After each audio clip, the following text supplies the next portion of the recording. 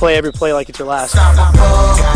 It'll be homecoming, the crowds will be packed, it'll be loud, it'll be a fun night. Good team coming into play, I know it's going to be crazy here. Coming off a loss and looking to get back on track. And we don't have time to hang our heads and pout, and they know how close they've been. We feel like we're back in this thing if we win this week. It is week 5 of the high school football season, and in some conferences, they are already getting down to the ground.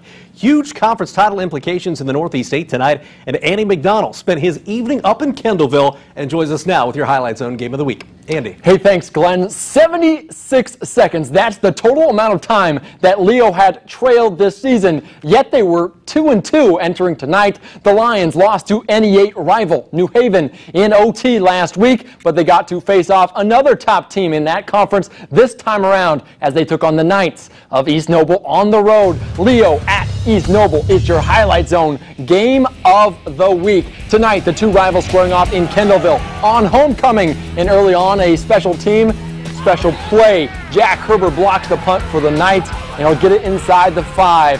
That leads to this. Griffin, Daffhorn, Cobbler, touchdown, and they're breaking news. The Lions, they actually trail 7-0, but not for long. Alex Wertman, the run up the middle to score. It's a tie ball game at 7. The Lions defense king on Knights QB. Andrew McCormick, the Indiana State commit, tries to stretch for the extra yard, but coughs it up, and they're going the other way for 6. Cameron Livingston with the score, and Leo head coach Jared Sauter wanted this team to finish all week.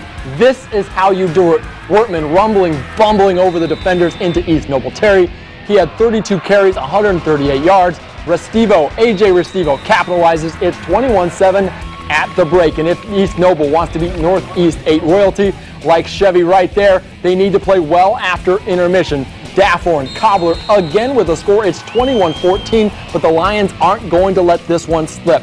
Restivo with the scamper up the middle, and then Wertman, the workhorse, one more time. He had 2 scores on the night. The Lions, they win this one 35-21.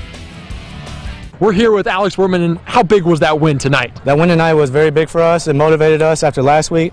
We came back after a bad loss. They came back, but we fought through it and we had to finish. We had to finish every time. Mentality as I run the ball, I just got to fight through people. I'm the smallest guy on the field, just got to push through it every game, every day. We just want to come out and prove ourselves. We've been winning. We tallied it. We've been winning for 99.2% of our games, so we just had to come out and finish tonight, and that's what we wanted to do, and we completed that goal. We talked about all week, got to finish, you know.